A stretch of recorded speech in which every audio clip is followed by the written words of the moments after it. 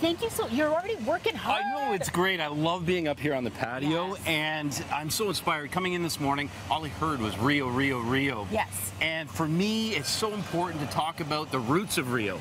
So we're talking about European, African, and Amerindian influences throughout all the food. Right. And what I've got here is churrasco.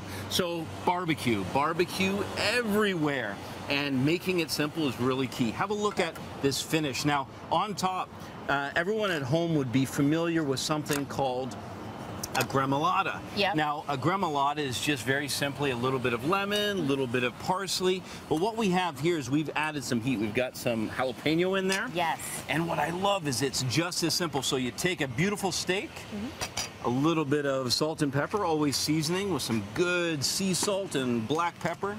Fresh ground is always best. And then just a slathering of this beautiful topping. And I just smell that. So that's so good. The citrus, so lemon, lime. Yes, and the heat, especially if you like heat, that's it. And you were saying you have a tip. If someone wants to put in jalapenos in there, yeah, there's a tip if you don't want it too hot. So pull the seeds out. If you love the flavor of roasted jalapeno, then put the jalapeno in, keep the seeds out. So this can go straight onto the grill. I'm gonna flip it that side down and put a little bit more on top. Okay. Now let's talk about something that's really exciting. Does this look like a pudding you've ever had before? No, not. Let's see. No. Are you sure? Yeah, nothing. Do you know what? This is cassava, and cassava root is where we get tapioca. I just learned this today. It's I had very no exciting. idea. It's very, and have a look at, so just a quick preparation. It's easy to peel. You can see how quickly that skin comes off.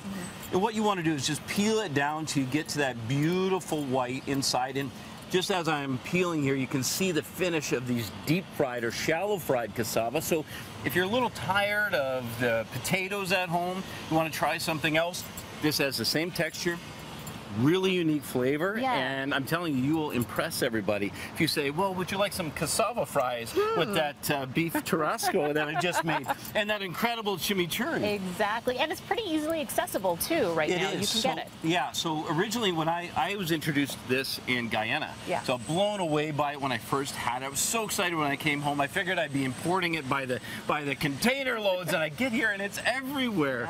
So it's readily available, and it's a really exciting product.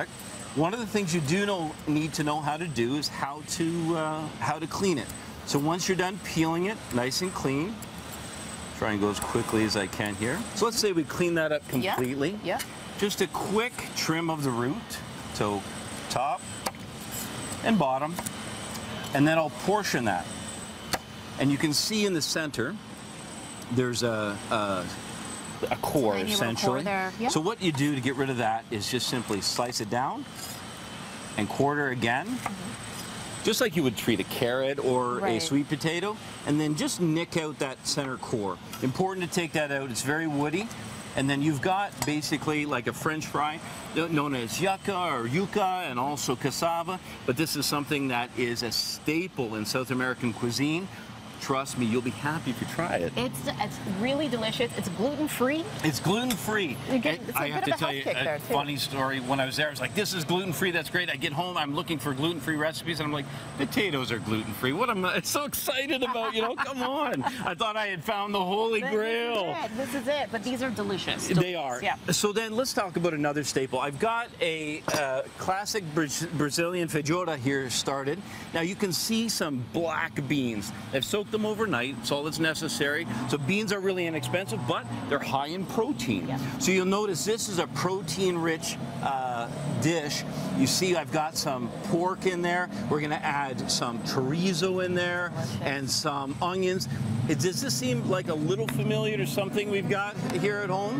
One pot meal with beans. Oh, yeah, it's a little bit like chili. It's like chili. So it's common sense. It's easy to eat. It's a great street food. But if you think about the churrasco, the barbecue, and how good a little bit of this bean dish on the side would go with that, it's nice, especially for outdoor cooking, because it can all be done on the grill. Oh, you can put this on the grill too? Yeah, just set it on the side, or like with the cast iron, I tuck it right inside, let it bubble away, and by the time you're done cooking, it's come to perfection. Very good. All right, and you have this sauce as well for the I do. So it's again sriracha. So we talked about you know, South America loves the chilies. So chilies in every different variation.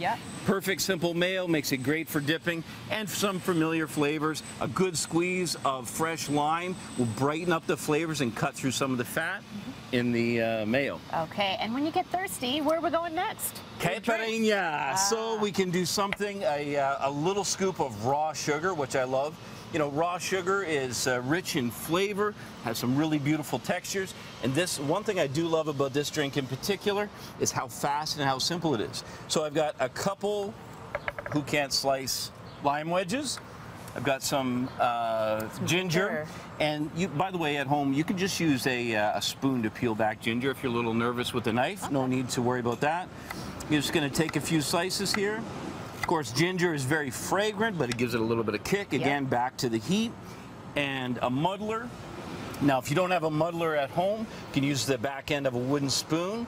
But you can see as soon as I start, it releases not only the juice, but also the oils from the zest of the lime.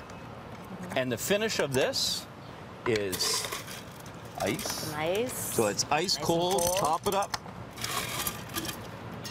And this is great because it's so fast and you can make large quantities of it. You can do, you know, 8 at a time. And what's this? This is cachaça. So this is sugar cane taken, distilled into a beautiful perfection.